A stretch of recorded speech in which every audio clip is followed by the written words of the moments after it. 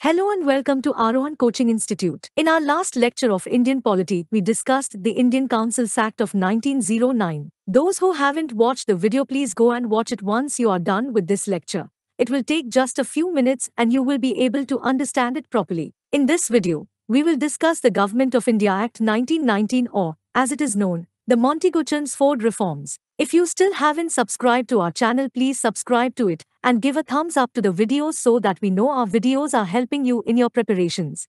So without any delay, let's get started. On 20th August 1917, the British government for the first time declared that its objective was the gradual introduction of responsible government in India. The Government of India Act of 1919 was thus enacted. This act came into force in 1921.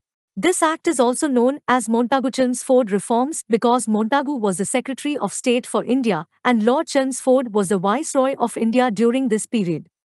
Now let's discuss the features of this act. It relaxed the central control over the provinces by demarcating and separating the central and provincial subjects. The central and provincial legislatures were authorized to make laws on their respective list of subjects. However, the structure of government continued to be centralized and unitary. It further divided the provincial subjects into two parts, transferred and reserved. The transferred subjects were to be administered by the governor with the aid of ministers responsible to the Legislative Council. The reserved subjects, on the other hand, were to be administered by the governor and his Executive Council without being responsible to the Legislative Council. This dual scheme of governance was known as diarchy. It introduced bicameralism and direct elections in the country for the first time.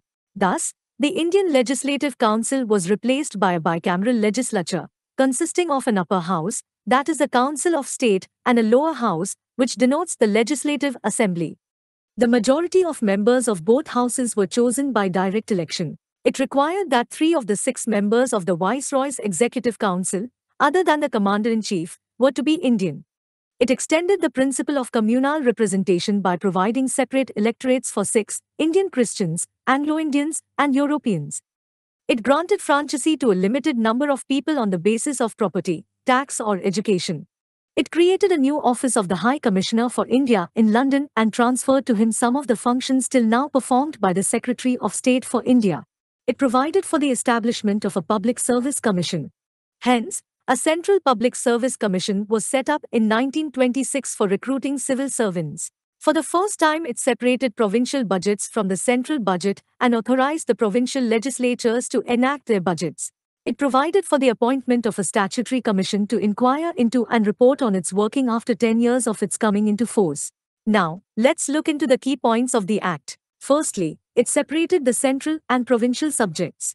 Secondly, it divided the provincial subjects into two parts, transferred and reserved. The transferred subjects were to be administered by the governor with the aid of ministers of the Legislative Council, and the reserved subjects were to be administered by the governor and his Executive Council. This dual scheme of governance was known as diarchy. It introduced bicameralism and direct elections. The Indian Legislative Council was replaced by a bicameral legislature consisting 1 Council of State and 1 Legislative Assembly.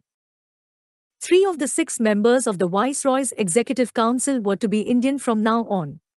It provided separate electorates for 6 Indian Christians, Anglo-Indians, and Europeans. It granted franchise to a limited number of people on the basis of property, tax, or education. It created a new office of the High Commissioner for India in London. A Central Public Service Commission was set up in 1926. It separated provincial budget from the central budget. It provided for the appointment of a statutory commission to inquire into and report on its working after 10 years of its coming into force. So that's it for now. Please go and watch other videos that we have uploaded and kindly like, share and subscribe to our channel so that we know our videos are helping you in your preparations. That's all for now. Thank you so much.